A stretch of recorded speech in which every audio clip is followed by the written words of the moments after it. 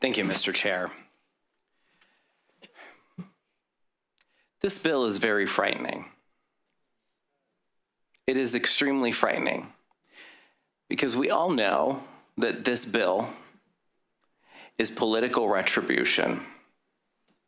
It is punishment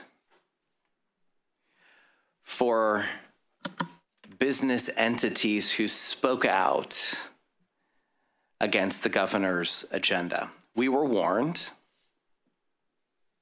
We've just been told, oh no, this is not about singling out any business. No, we would never do such a thing. That's a joke. We're not stupid.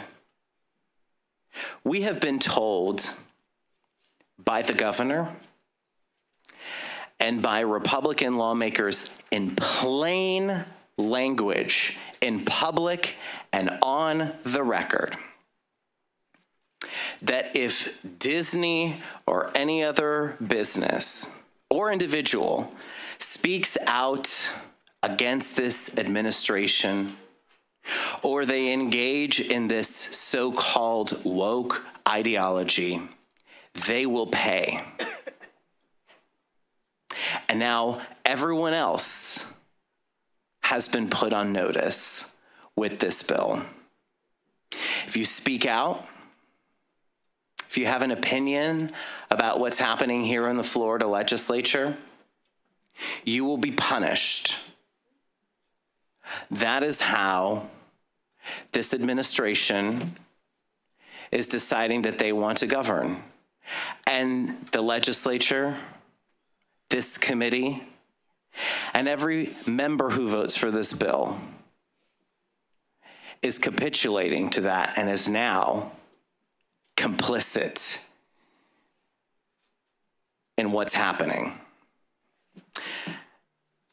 And I can't overstate the dramatic impact of what this bill will do, abolishing the Reedy Creek district, which covers 2 counties. It covers 4 Florida theme parks, 2 water parks, 1 sports complex, 175 lane miles of roadway, 67 miles of waterway. I'm sorry, but there's a lot that's impacted. I know that we only have an hour and a half. Ranking Member Smith, I know we only have an hour and a half. Unfortunately, I'm going to have to start limiting debate because a lot of other people want to debate. I will land the plane. Thank you. Hopefully you're on final. Well, let's get to the 356 government employees of Reedy Creek who will lose their jobs when the district is abolished, 200 of them being first responders. We've pulled out the rug from underneath all of these workers and businesses and really pulling the rug out from underneath Central Florida's economy, all because one business had the gall to stand up for the LGBTQ community. That's what this is about. We're rushing this bill through. I don't even know if I'm going to have the opportunity to finish my debate because we're in a hurry to adjourn the meeting and do what?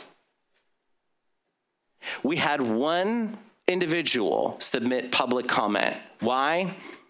Because we didn't notify the public that this was happening.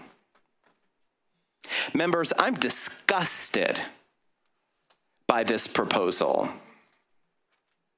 And when I look around and I see other members of the committee who have no questions and likely will not debate and will just hit the button and do as they're told, I know that many of you are disgusted too.